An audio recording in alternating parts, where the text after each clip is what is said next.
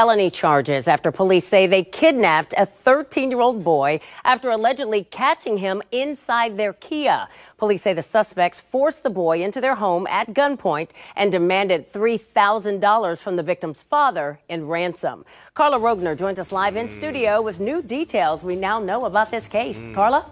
Yeah, neighbors tell me there was a huge police presence at the apartment complex and the SWAT team responded to the kidnapping. The defendants were in court this morning and are each being held on $500,000 bonds.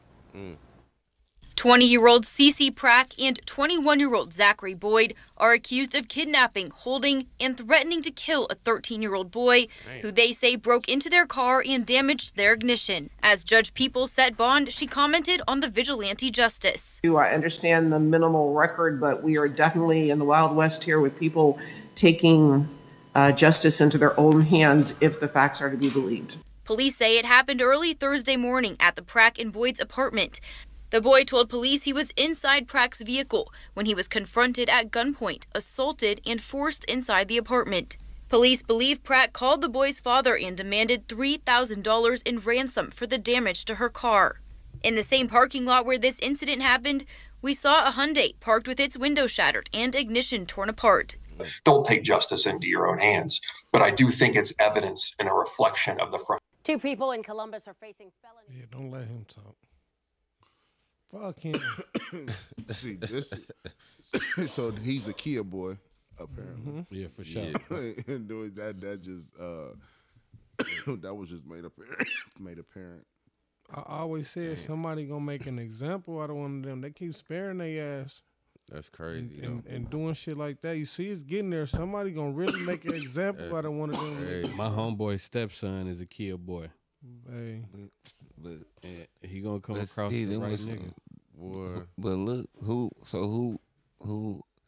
them niggas was 20, 21, some dumb niggas. Young niggas too. No, the little boy was 13. No, The niggas that kidnapped him. Yeah. Two dumb niggas. Ain't no grown motherfucker gonna do that shit. Yeah, and then try to hold him for ransom. How you gonna try to? That ain't making no example. Because now look where you at. Exactly. The 500,000 down. Now let me break with the kidnapping charge with a case. Yeah, let me break it. Let me break it down. No. Let me break it down to you and present it to you this way. Because look at the situation, right? This is your car. Right. And you catch this little motherfucker in your shit. Now fucks your shit up. When somebody fuck up your, hey man, your mama, your daddy, somebody gonna pay for this. Somebody gotta pay. He 13. Hey, your son was just in my motherfucking car. Your son just fucked up my motherfucking shit, man. Y'all gotta. But but nigga, you also old enough to know if you put a gun to a motherfucker and you make him go from A to B, like it is a crime. That's different. Listen, hold on. What they should have did was they should have called the police and told the police that they got this little nigga in their car stealing, and then you get that money out their parents through the court, because now you done made yourself the bad guy. And that's cool, right? That's cool, right? You're talking logically because you're not you're not emotionally involved in this.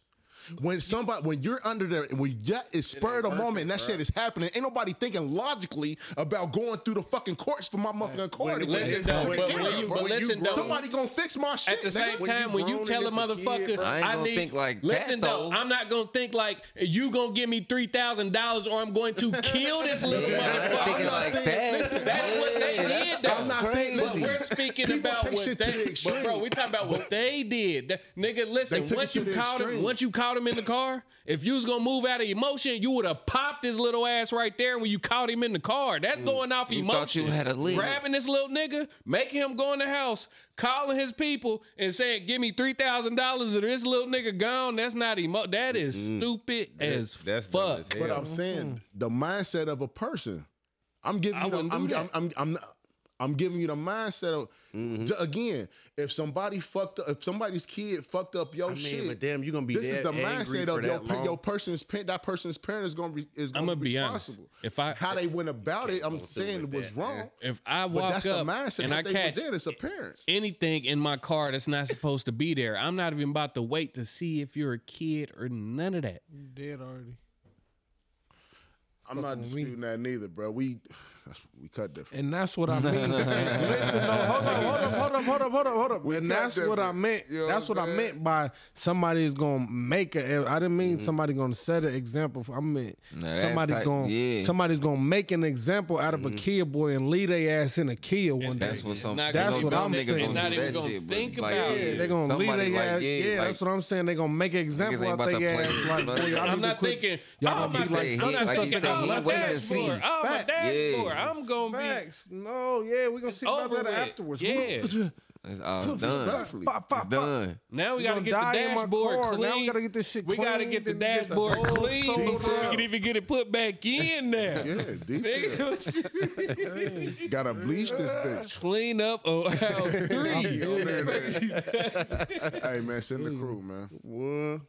Yeah, they ain't gonna lie. At that point, when they decided to make the phone call and give me 3,000 or. It's just, I mean, I'm not saying it wasn't stupid, that's but again, that's age involved too, though. I understand the mindset. What if they would have came? What if they would have came movie style with a whole goddamn plan? You feel me?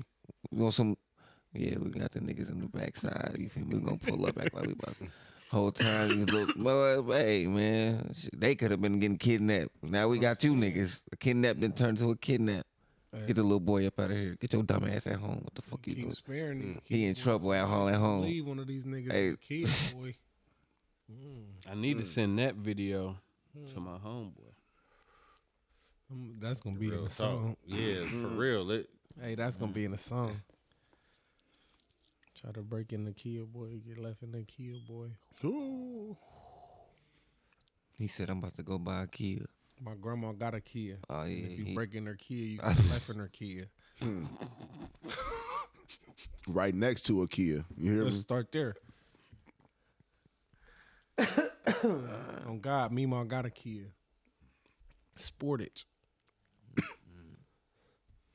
Hey, so did y'all see that video of Dylan where he was it was a little trailer and he was talking about Dave Chappelle making that skit fucking his rap career up? Yeah. Well, I didn't. That's what he was saying? He said he fucked up his whole career. Yeah, fucked his whole career up. Let me see if I can pull it up real quick. I can see that. I can see that though, bro. I can see that. Like niggas not take you serious no more. You done literally became the butt of the joke. That joke is still funny till this day. Yeah, I ain't gonna lie. When we saw him in the club, I was like, shit. Yeah, I'm like, why are you doing? I'm like, why are you still doing music? He said, my daughter performing. I said, oh, okay. Swear to God, true story. 2 things with that, bro. That's crazy.